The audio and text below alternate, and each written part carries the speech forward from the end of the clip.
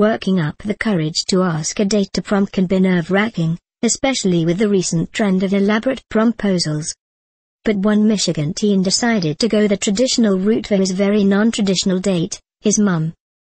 Dan Otis Smith, an 18-year-old high school senior from Pontiac, Michigan, fulfilled his mother's lifelong dream when he asked her to go with him to the prom.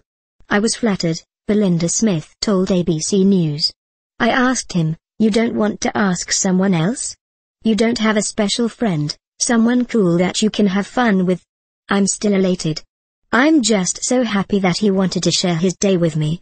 Dan Otis was inspired to invite his mom to the school dance after learning the heartbreaking reason she couldn't attend her own prom 24 years ago. When Belinda was 11 years old, her mother died from leukemia, and she and her siblings moved in with her grandmother. Times were tough for the family, and when Belinda was in high school, she couldn't afford a lot of extra expenses.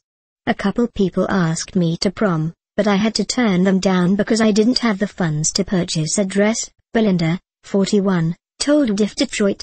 "It was hard. I went home and cried because I wanted to go,